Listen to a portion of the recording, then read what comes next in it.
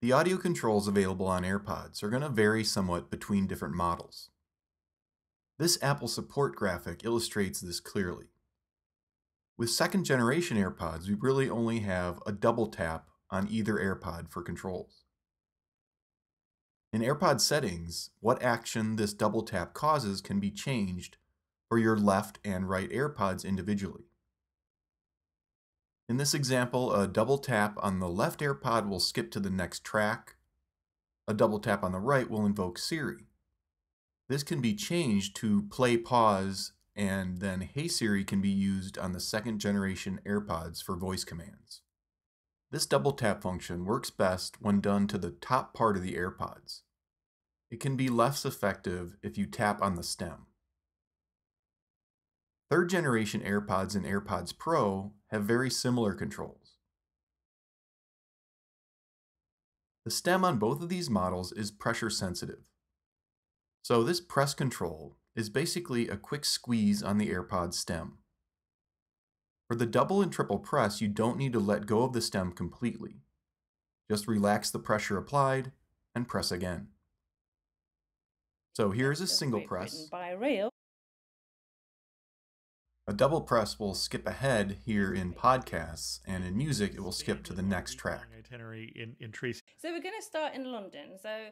And a triple press to skip back. Excellent. And what kind of itinerary? On these third generation AirPods, a press and hold is going to invoke Siri. These controls will work the same on the left or right AirPods. This makes it convenient to wear a single AirPod, which is what I do when hiking, so I can still easily hear others on the trail while I'm listening to a podcast.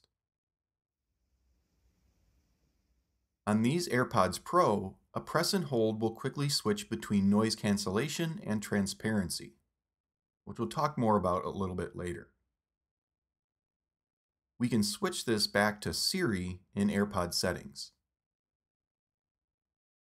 The stem on the second generation AirPods Pro is also touch sensitive. So we can adjust the volume with a light swipe up or down on either AirPod stem. This can take some practice to get used to, but it's much easier than needing to pick up your phone or whatever device you're listening from to adjust the volume.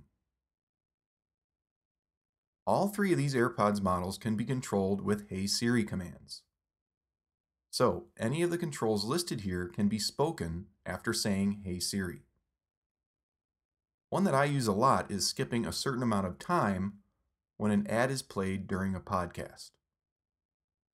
Of course, you won't need to be looking at your iPhone to make these commands, and it can even be asleep. I just have the display on here for this example. Hey Siri, skip 1 minute will jump the playhead forward in this case. We can use any Hey Siri command through our AirPods to control the device that they're connected to. So I could set a timer on the iPhone. Hey Siri, set timer for 2 minutes. 2 minutes counting down.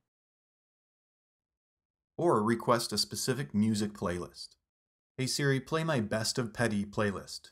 Okay, here's Best of Petty. Becoming familiar with and practicing the various controls and Siri commands on your AirPods can make the experience of owning them that much better.